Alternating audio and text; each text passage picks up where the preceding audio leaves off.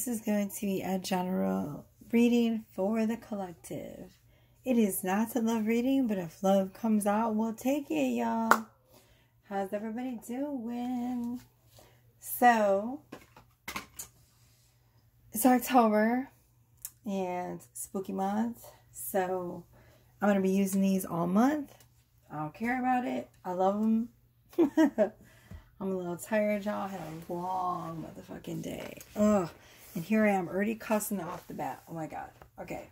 Let me tell it again. I had a really long day, y'all. I had a funeral to go to. I'm exhausted. But I'm here. I'm here with y'all. I'm here with y'all. That's all that counts, right? That's all that matters. So, I had to attend the funeral today of my boss that, I don't know, for those of you who've been following me for a while, I was working at a flower shop in Lansing, and my boss was fighting cancer there, and he recently passed away over the weekend. And so, you know, the flower shop was temporarily closed, and everyone there lost their jobs. And it was just, you know, a tower moment for a lot of us. We were really close. We were like family. So to be losing him, you know, our boss, and then to be in a position where, you know, we all lost our jobs. It was just it was a lot. But today I did all the shadow work that came with that. And, you know, I attended his funeral today.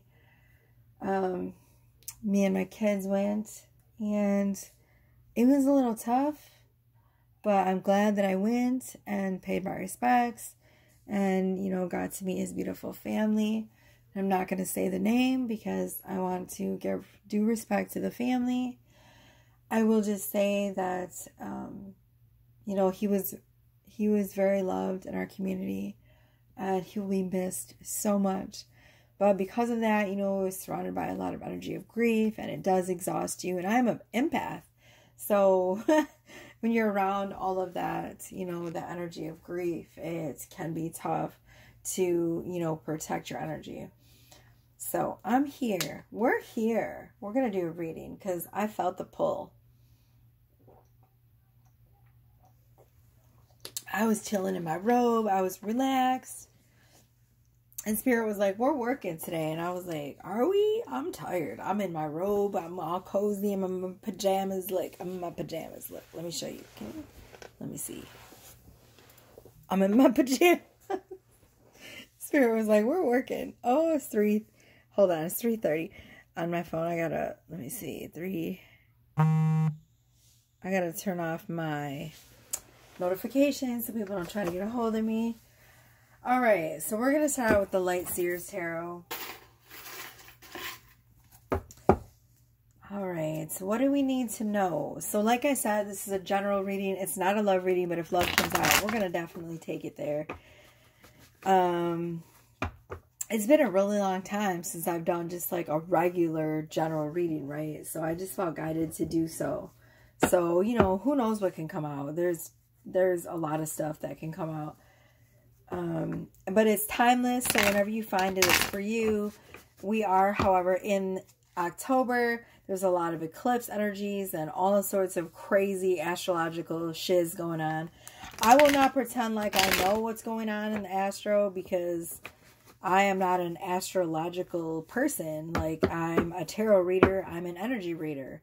I read the energy of the cards and of the room and of people, like, very well. But, however, I do not know what the heck is going on in the cosmos. So, I will not pretend to. I'm going to roll with it. I know the energies are wild right now. So, everything feels crazy. All right, Ten of Wands. Oof, we itching to do some traveling.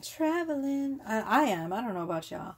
It's funny because I just got done traveling. I had to travel to Lansing from where I'm staying now to go to this funeral, and I ended up running into like someone that I hadn't seen in years.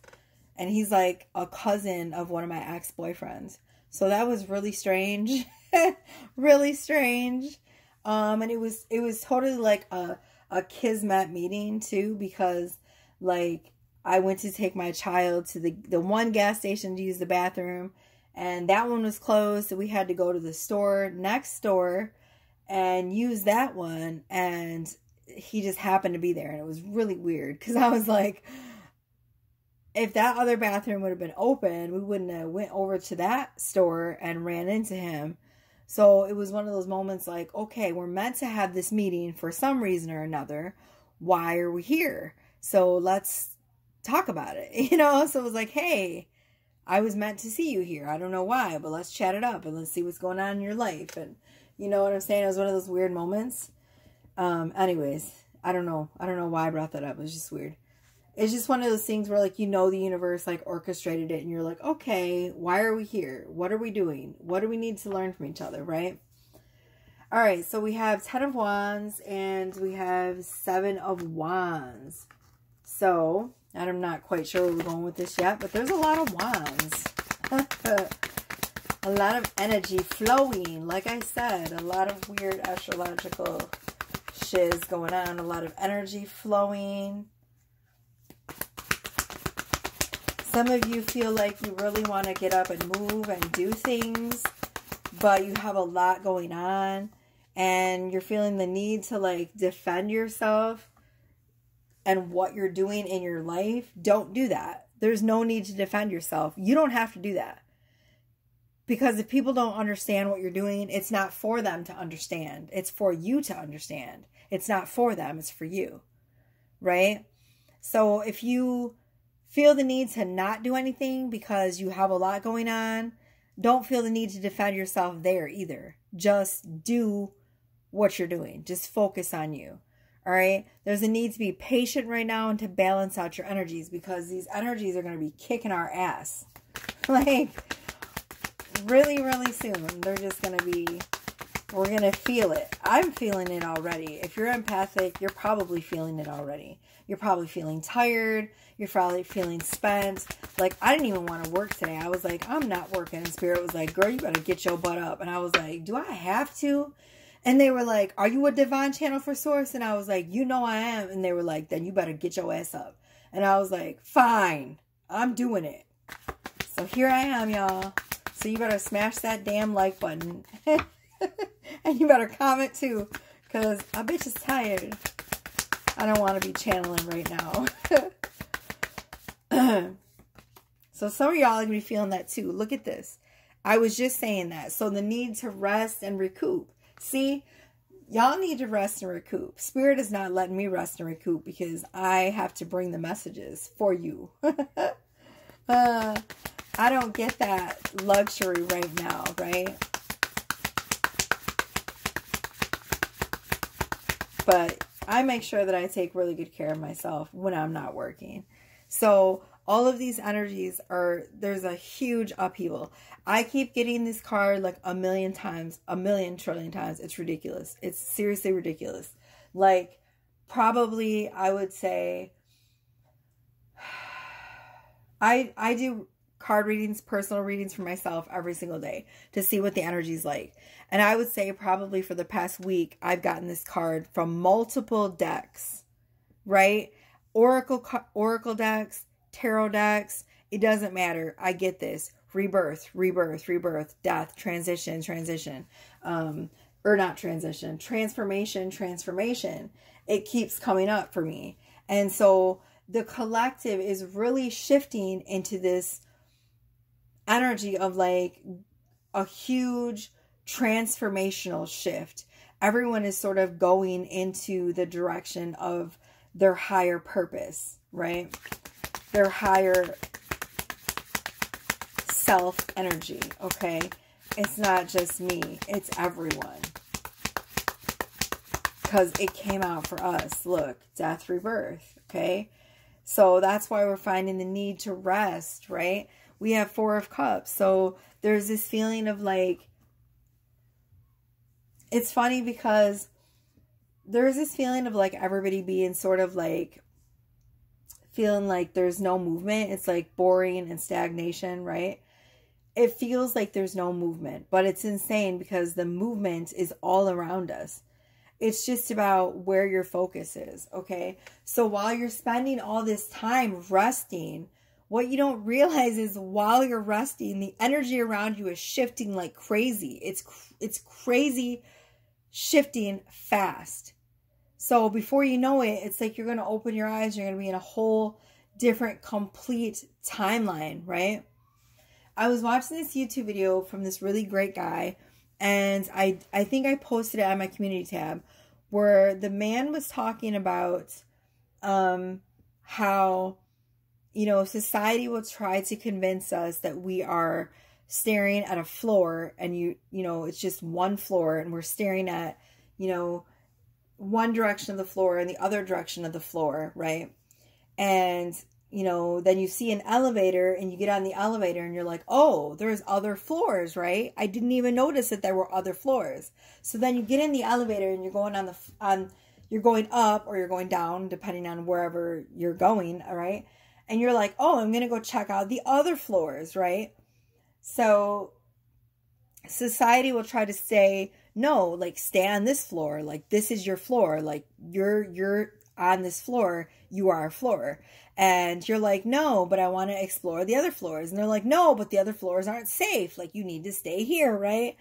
And so the daring ones will be like, I'm going to check out the other floors. I don't really care what society says. I'm going. And then we start taking the floor up, you know, going to the next floor.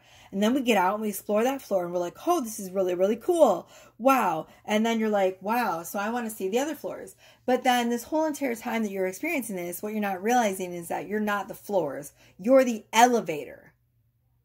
So just let that sink in. We're not the floors. We're the elevator. So we are the energy that is shifting between the floors, and the floors are our timelines. And I thought that was absolutely incredible. And it just explained so well this energy that we are going through, this shifting all the time.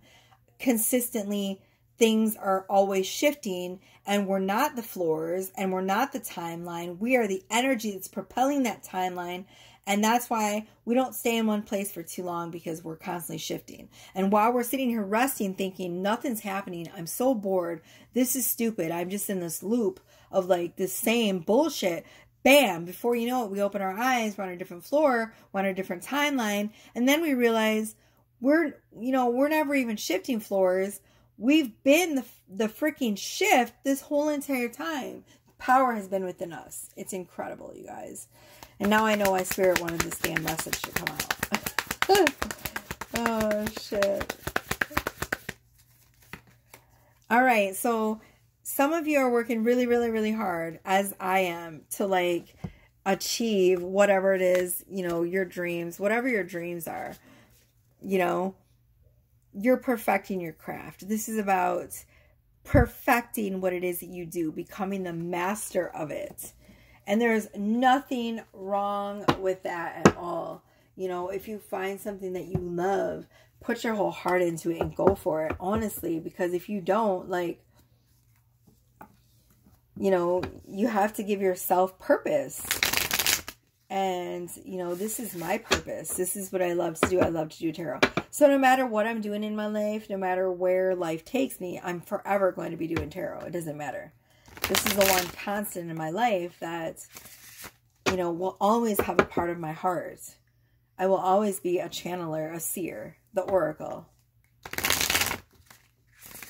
So no matter what timeline I'm on, I will be doing tarot. All right.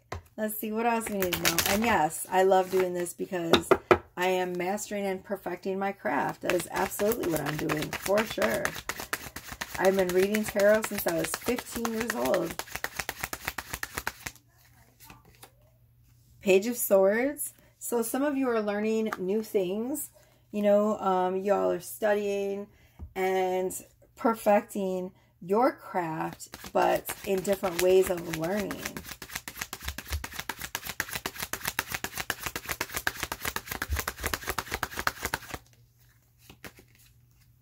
Wow, Two of Swords. So there's something that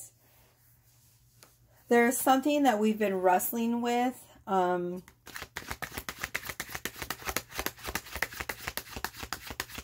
That you're going to have to come to a decision about, right? There's something you've been wrestling with. There's something you're not seeing as well. The blindfold represents something not being seen.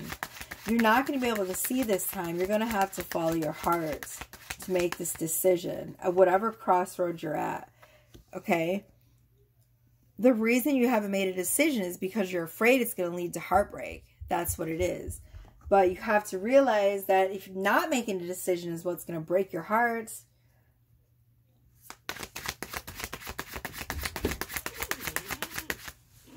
What was that? All right, sorry about that.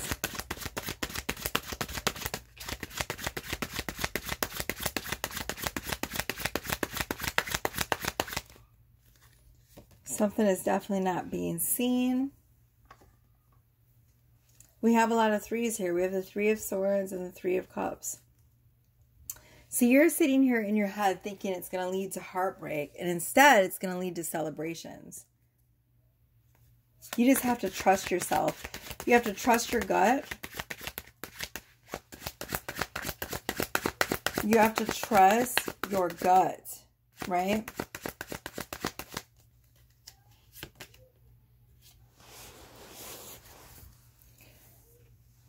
We have Two of Pentacles. So whatever it is that you've been waiting on and trying to juggle, it's going to balance out, okay? I feel like you've been waiting on something or someone. Don't allow yourself to put any part of your life on hold for anyone. If you're waiting on something, I would say do other things while you're waiting, okay? And don't ever, ever, ever, ever put your life on hold for another, a person, ever. Like, don't ever do that. We have the Hierophant. Wow. Why do we have the Hierophant here?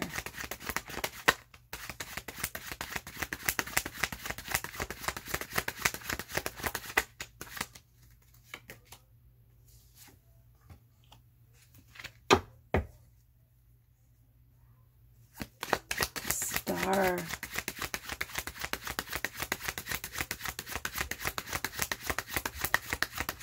Some of you, if you've been waiting on a commitment and hoping for a commitment from someone, that's coming in. We have Strength. So it could be possibly with a Leo. We have Strength, which is the Leo card.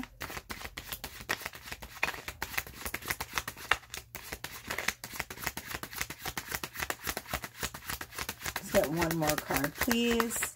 Woo. See, we have Eight of Swords. So some of you are just really, really trapped in your own thoughts, okay? There's so much good energy here. You're balancing out a lot of your energy. And yet there's this energy of like getting trapped in your own thoughts. So let me just say something here. So you kind of teeter-totter between like hoping for the best and being really positive and affirming things, right? You teeter between like being super duper optimistic about things and then sort of going the opposite direction. Like you get in your own mind and then you're like, well, things never work out for me. And so it's just going to end up the same way.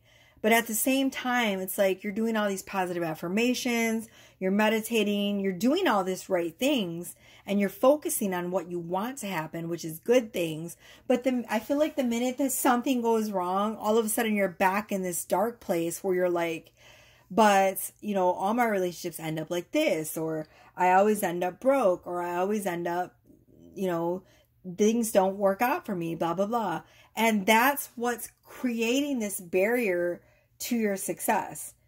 The universe is wanting to gift you all these good things. Look, we have the Hierophant, which is like a commitment in a relationship. We have you balancing out your energy. We have the Star, which represents you're heading in the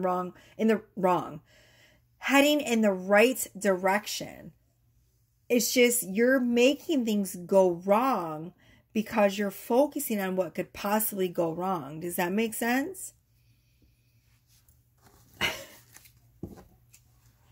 Oh, Lord. And you need to focus on what could go right. Okay? Okay, so we're going to draw a few cards from the Manara deck. I don't know why. I just felt guided to. This is like a sexual oracle deck, so I'm going to cover up any of the sexual stuff if anything comes up, okay? So we have the naked self. So some of you are, it's number 23, which is number 5. There's been a huge shift in the collective right now of like people learning to be more vulnerable and learning to expose the deepest aspects of themselves. And I'm going to put this behind the bunny and hope that nothing shows. Oh, good, it doesn't. Okay, the ears are covering it. So when we learn to expose our deepest selves, then, you know, we can go deeper into intimacy, right? And so this is a really positive change for everyone right now in the collective. And if you're watching this, yes, this is you included. Like, you may feel very naked and vulnerable when you start to expose your beautiful heart, but you're meant to feel like that because it's very scary to be vulnerable and you know, expose yourself. Like, it's like feeling naked, basically. So all of this is leading to like something greater than yourself, which is this instinctual bliss, right? It's just being in bliss. It's like when you're naked and exposed, like, you know, and I'm not saying like literally, for some of you it might be literally, but I'm speaking figuratively here. It's like when you are, let me make sure that's not showing anything. Okay, it's not. So when you are your authentic, naked, vulnerable self, and you expose all the delicate parts of your heart and all the things that you think might not be accepted and loved, then you can relax and you can be yourself, knowing that those that accept you and love you are not going to care. They're going to accept you and love you no matter what. Then you can be yourself and not feel like you have to be anything else other than who you are. It's such a strain on our body to sit there and pretend to be something that we're not. You can show all aspects of yourself, and those that love you will stay, and those that don't will kick them in the butt as they leave out the door, right? There's just something so freeing about being able to be yourself and not worry about what other people think about you, right? All right. So in the past, you had a way of protecting your feelings, and you're no longer doing that. You're learning to use discernment. There will be times, yes, of course, when you have to protect yourself, like from people that don't have really good intentions. But for the most part, you are able to express yourself and allow yourself to be yourself, and then only have to protect your feelings when you use discernment, right? When you can see people's intentions and they're not good. And you've learned that through spirituality. You know, it's number 15. If you add it up, it's 6. So that number 6 represents spirituality. And the instinctual bliss is number 26. If you add 6 and 2, it's 8. So this is an eternal bliss. It's one that you can continue to cultivate forever as long as you just continue to be real to who you are. Does that make sense? You can be in bliss forever. Forever. Never not feel happy and calm no matter what. As long as you just continue to be real to who you are. Of course, things are not going to be, you know, puppies and fucking rainbows every day, right? You're going to have hard days. But you can go into those knowing that you're going to be okay. that no matter what happens, you're going to be okay because you have inner peace. And you are a warrior and you can handle anything. Okay? Once you get to that point, then you're not afraid of anything. You know that you can just alchemize everything with love. What in the fuck is going on with these cards? I swear, this is exactly why I'll never get monetized on YouTube, because I cuss like a sailor. Puma. Boom. All right, let's read it. So this is the animal spirit deck. We have the puma. It looks like there's birds in there too. Puma represents power, desire, and healing. The puma represents powerful magic. It symbolizes an awakening of energies and desires that can lead to healing and fulfillment. Didn't I just say that? You can have bliss every single day, fulfillment, right? Just be who you are.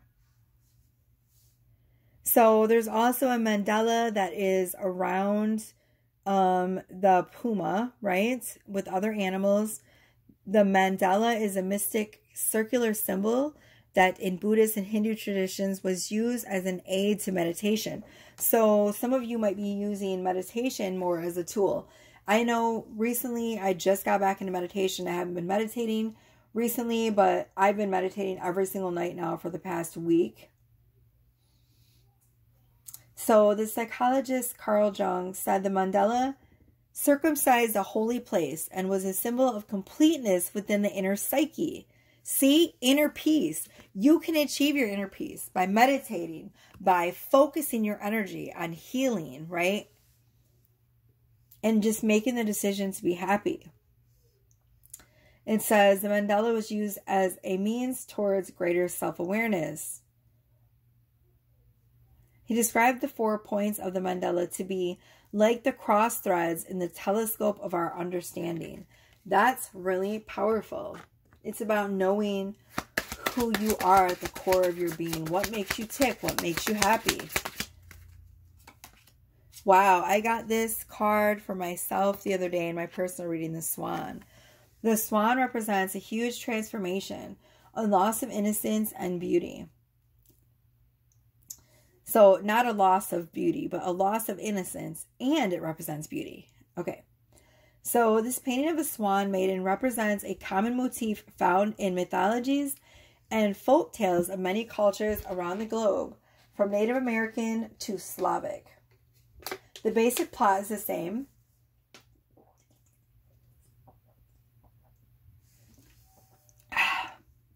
A young man finds the feather robe or skin of a swan maiden, a goddess-like creature which she has temporarily shed her skin to assume a human form. The youth attempts to hide the feathers from the maiden, which allows him to possess her, and the swan finds it, assumes its animal form, and leaves him.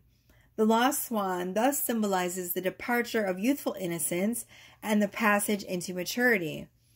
And in some versions of the story, the swan will die. So it represents dying to our innocence and being woke, right? Woke.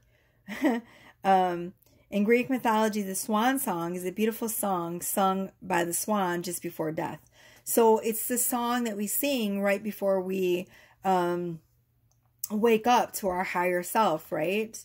It's a transformation. No longer are we sleeping, but we're shedding that. We're leaving that behind, and we are mature and awakened, right? The swan also represents a twin flame.